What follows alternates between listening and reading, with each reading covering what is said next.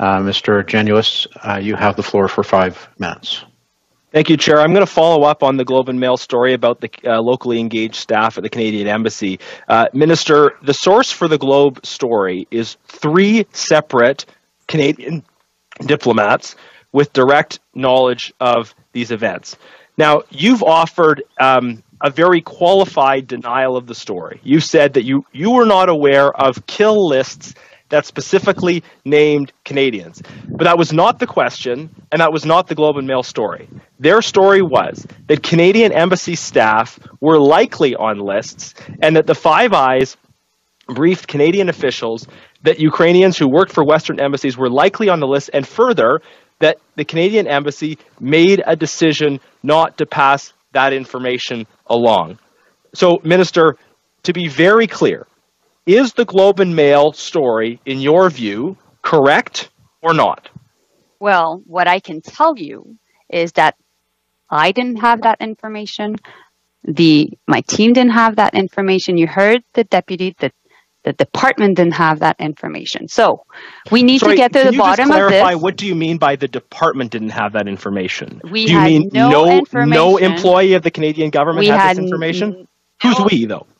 We, so it's myself, my political staff, and Global Affairs Canada, according to what the deputy has just mentioned. We had no information regarding the fact that there was lists specifically targeted Canadian diplomats and locally engaged staff in Kyiv. But that is not the question. The Globe and Mail story said that Five Eyes gave a brief to the Canadian Embassy that it was likely that Ukrainian nationals who were locally engaged staff working at Western embassies were likely on the list. Can you please just give us a clear answer?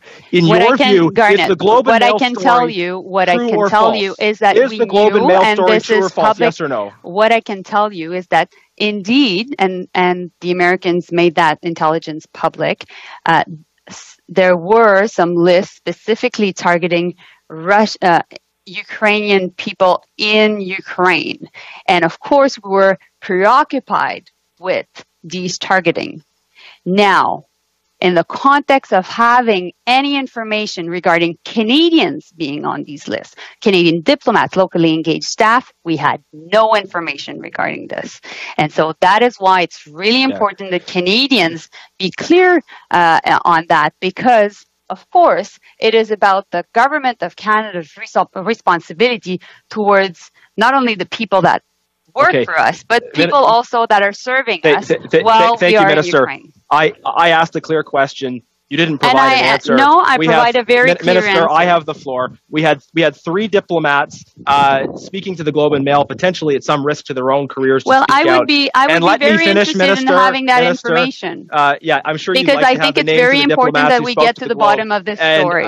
Minister, because you can be sure, Garnett, that this is something that I take very seriously. It's my time. Life or death situation. Yes, Minister, and as a minister, Genuis, you have the floor. A human being, I'm very concerned to make sure and you that we tell us do whether the right you have thing. that information. And so, and Garnett, now I'm you're sorry. To take over the time, Minister. No, I'm not trying to take over the time. I'm presenting you what is the moral decision, the right moral decision. It was a clear question I asked you, which was whether or not the Globe and Mail story is correct according to your information. You chose not to answer it, and I think most Canadians will conclude according that to that my story information, is accurate. I don't frankly, agree with the facts that are stated. Rappel au règlement, Monsieur le Président. Thank you.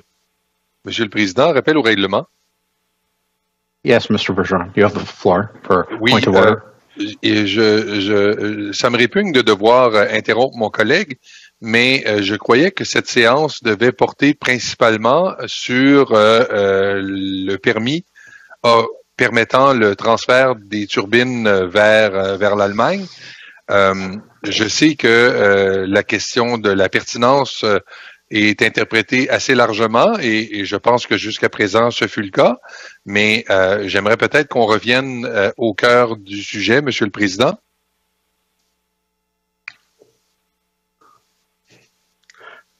It's a very good point, Mr. Bergeron. Chair, I have my hand up on a point of order as well.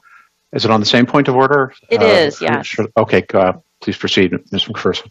Thank you, Mr. Chair. And I appreciate your comment, Mr. Bergeron, but I do just wanted to highlight that the members of the government had brought this issue up during their questions already. So I think it is fair. I would like to see, obviously, a little bit more decorum within our committee where we are not speaking over each other. So if that could be managed, Mr. Chair, I think that would be great. But I do think it is reasonable for us to ask these questions. They are relevant and they are timely because, of course, the government has had an opportunity to ask those questions already. Thank you. As chair, of course, I would like people to stay on topic, although historically there's been a fairly wide latitude when it comes to these types of things. And I do recall at the beginning of Minister Joly's statement, she said that we're here to discuss Putin's war of choice. So I'm presuming other topics related to the invasion, the brutal invasion by Russia are in order. Mr. Genuis, I have you. You can have the floor. I have you with 1 more minute left. Thank you, Mr. Chair. And I would like to provide a notice of motion to the committee that the committee requests that all documents in the possession of the government related to the assessed risk to non-Canadians employed at the Canadian diplomatic missions in Ukraine at any time in the last 18 months be provided to the committee within 30 days of the adoption of this motion. That's a notice of motion. I'm not moving it. Additionally, just in the time I have left, I've been struck by all this talk about the allies, the alliance being united, about how we need to have the alliance united.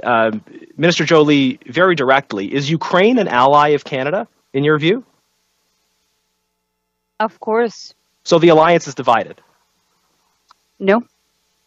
So Ukraine is taking very directly and sharply a different position from Canada. Clearly the alliance is divided if Ukraine is part of the alliance. Is that not... No, I don't think that the alliance is divided. I think we have to be steadfast in unity.